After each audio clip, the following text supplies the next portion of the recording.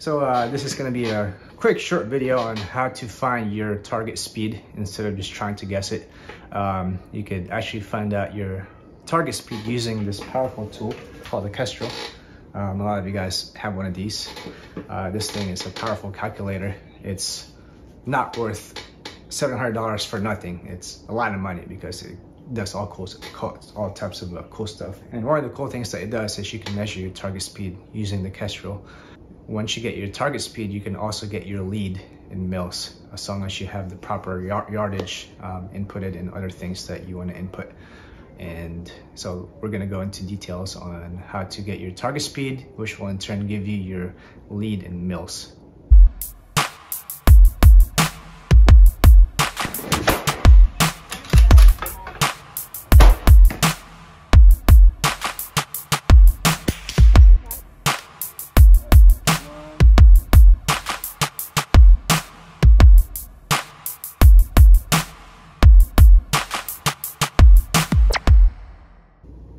So how do you capture your target speed if you're shooting a mover? Your target speed will also give you your proper lead in mils. So on your Kestrel, this thing is a powerful tool. It will give you all that. If you go to target, press enter, scroll down to TS, which means target speed.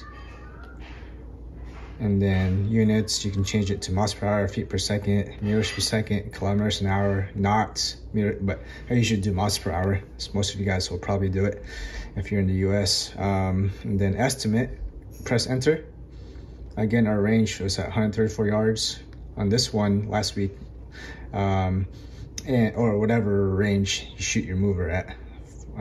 In this case, this was a 22 match and the range was at 134 yards. The movement just means like how many mils, over how many mils do you want to measure your movement. You can set it to 10 mils, 1 mil, 4 mils. I usually like to set it somewhere big. So 4 mils, meaning that I want to measure it over this distance from here to here. How long does it take to get from here to here? So that's 4 mils, 1, 2, 3, 4. Or if you do 10 mils, then you know, it's going to be wider, obviously. So the time is how long it takes to get from here to here. I usually like to measure it in the nose end of the target. So once it gets to here, I start the time, and then once the nose gets to this side, I stop the time. And I encourage you to measure it, not just going right to left, but left to right, because sometimes you'll get a different wind speed. I mean, not wind speed, target speed going left to right from right to left, especially if the mover is on an incline. If it has to go uphill, then it might go slower, but if it's going downhill, then it might go faster. So, you know, let's go to the time, press enter. And then once the nose of the target gets to here, I'm going to press press start. And then once the nose of the target gets to this side, I'm going to press stop. So let's measure the time. Start, stop. So it took about 1.3 seconds. And I like to keep doing it maybe 5 different tries just so I get a good average. In this case, we'll just do it once, just for the sake of the video. And then press exit, and then press exit, accept estimate, yes. And then that will give you the target speed. Right now is, with that measurement, it's at 0.8 miles per hour. So again, the target is at 134. The movement that I wanted to measure it over was 4 mils. It took about 1.3 seconds. And with that calculation, it will give you the speed of the target, which is 0.8 miles per hour. So now how do you find the lead? And go back to the main screen.